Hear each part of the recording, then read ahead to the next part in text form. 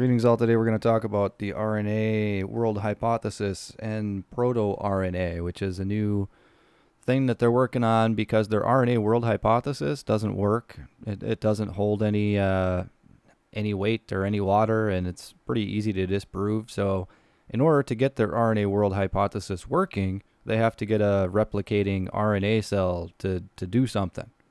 So what do? They manufacture their own RNA cell. So they can't get it to work in real life, so they built a cell in the laboratory, and now that's going to be the way that they say it's done. We're going to go back and look at this for a little bit here first. I'd like to point out that this is origin of life and abiogenesis, life from non-life. As much as you evolutionists out there will love to say that evolution is not abiogenesis. Oh, well, let's look. The RNA world hypothesis proposes that self-replicating ribonucleic acid molecules are precursors to current life. Wouldn't that be evolution? Yes, it would be evolution. So shut your mouth with the abiogenesis isn't evolution crap. It is. So what they conclude here is, the long story short, is that RNA is way too fragile to work as any kind of a medium to self-replicate, because pretty much everything wrecks it. And this is the same thing as what you found out in the old Miller-Urey experiment in the 1950s. This is the one where they made amino acids by zapping some stuff in a system. And very much like anything else, it's in a laboratory, and they have their nice little collecting trap. So your spark zaps the stuff, your primitive atmosphere they have labeled, and then it goes around through here, and then the amino acids collect here, and then the stuff comes back up to get zapped again. And if this little trap wasn't here, all your amino acids would be zapped dead. Yeah, that's like real life. And the same thing happens with your RNA, because your RNA is really fragile. Now, what the RNA does is, I think over here we got the DNA, right? Well, the RNA copies information from the DNA and goes off and goes and works with it. And it unzips the DNA and zips it back up, depending on what it's doing.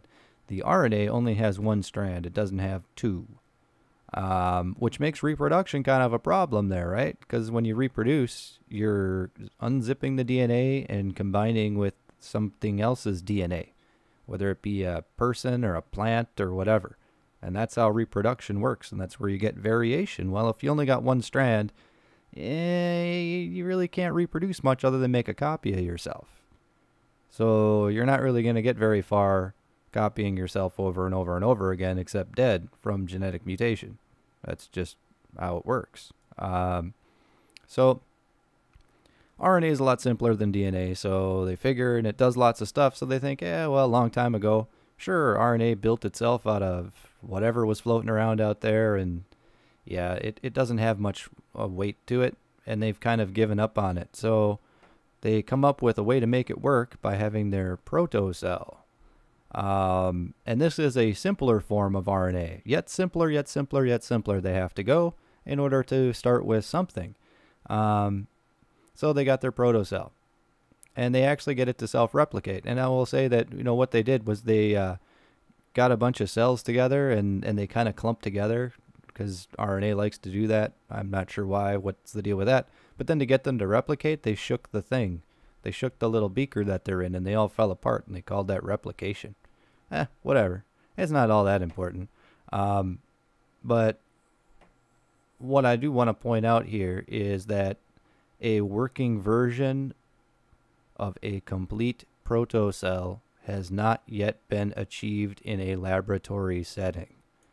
So as much as people want to link this crap to me about, how life is going to start from nothing, you still ain't got nothing.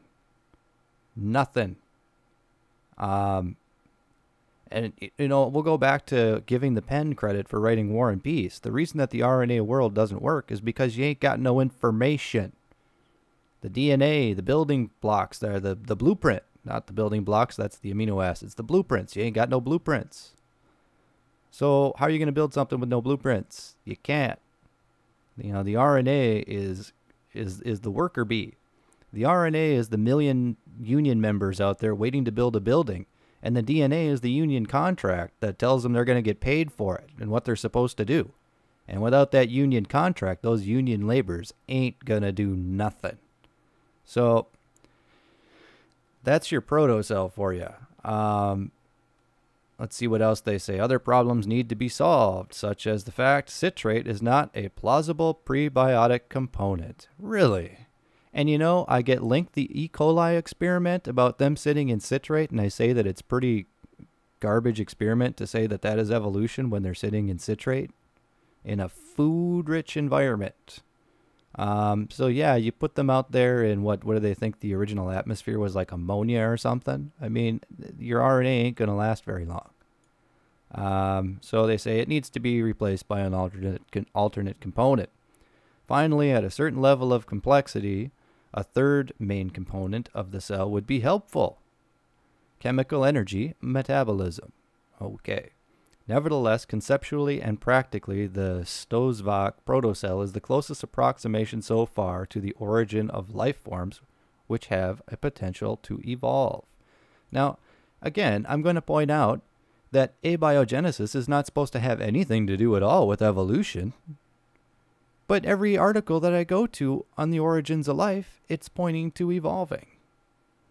Now, this is good research. I like this stuff. You know, it's important stuff. But why is the only thing we can do in genetics trying to prove that we're a bunch of monkeys running around? Can't we, like, cure cancer? Can't we use this stuff to cure cancer? Do we have to say, you know, you try to look at every possible way we can to say that God doesn't exist? Can't we use protocells for cancer? Wouldn't that be more worthwhile? Huh? Just, you know, I'm throwing it out there. Now, the problems with this experiment, much like the Uri Miller thing, is the environment. You're building this crap in a laboratory. And, you know, I don't really care so much about building something in a laboratory. I know for a fact science will never be able to build life, even in a laboratory, without using pre-existing life. It can't happen. So I don't care what you use. But creating something in a laboratory is a far, far, far cry from my primordial Earth. Whatever they say in the textbooks, we're all emerged from a puddle of goo and then a frog jumped out or something, and that's responsible for all the trees, all the animals, all the insects, all the birds. BS. Okay? BS. I don't know the last time I went walking through the woods and I saw a frickin' test tube and a beaker and a power supply. I don't know. I never saw a beaker of citrate with bacteria floating in it. So we'll put that out there. I mean, I don't care what they use. They're never going to create life. But this is fairly new research. There isn't a whole lot of articles, but I did check Institute for Creation research on it, and they say it's on the verge of a dead end. And I'm kind of in that camp there. I mean, I think it's kind of neat stuff. But the crux of their argument is that you look at all the things that they take by assumptions and all the things that they didn't do anything with primordial Earth. They just went to go see if they could do it. And then they're proclaiming, aha, this is how it was done way back in, you know, billions of years ago. Well, we'll look at what they're doing here. If neo-Darwinian evolution, which is supposed to involve nature selecting whole organisms from within a population, applies to raw chemicals, and if the first cell membrane was not made of phospholipids like all modern living cells, but instead with fatty acids, and if there was a nutrient-filled ocean on an early Earth, and if those nutrients contained just the right precursor chemicals, and if those nutrients were optically purified, which science shows cannot happen without machines, and if those precursors could eventually morph into chemicals of real life, DNA, RNA, proteins, vitamins, cholesterols, and certain carbohydrates, although chemistry has shown this is not possible without machines. And if those nutrients were highly concentrated in a small area, despite forces that would lead to their diffusion, and if fatty acids could spontaneously generate in a watery soup, this is a good one here because this is what I go to. The common sense thing is you look at all the things they're using and you go, where are you getting fatty acids from in the primordial soup? Where do these come from? We'll move on. If the nutrient concentration coincided with floaty fatty acids in a bubble, and if the ocean had a proper pH required to form vestigials, bubbles assembled from fatty acids to serve as containers for the new cells, and if the temperature in the ocean fluctuated precisely to disrupt the bubble's integrity, permitting nutrients into but not out of itself, and if oxygen, free radicals, and other harmful chemicals, ultraviolet light, electricity, or any physical motions were not there to disrupt the delicate concoction, and if the high temperature required to introduce the bubble assimilate small aeronautic bits, blah, blah, blah, blah, blah. I'm tired of reading this. Anyways, your big ones are they're taking all these components for granted. And you got to create all these components to create your protocell before you can say, this is how life formed. You know, you can't just start with RNA. You can't just say, oh yeah, the information in the RNA module was already there. The RNA needs programming. And I'm going to guarantee you look into this, their protocell here, this little bit of stuff in here, they had to get from somewhere. You know, get me to this little bit of stuff from nothing. This is nothing. This is nothing new. You don't get information from nowhere. It doesn't just spontaneously combine. That's ridiculous. What they did was they built a cell, an RNA cell that did what they wanted it to do. Well, actually, no, they didn't, because down here they says they never actually got a working version working or going.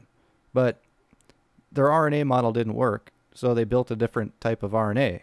I don't know what they used for the little bit of stuff in here, the information, but it's a man-made blob of something that still doesn't prove their hypothesis. So this essentially is a non-story. This is the first that I've really actually heard about it. It is brand new though, so I'm sure that from now on, everything you're going to hear for the next year is going to be about protocells, you know, proving that you're a monkey, crawling out of a pit of water 4 billion years ago.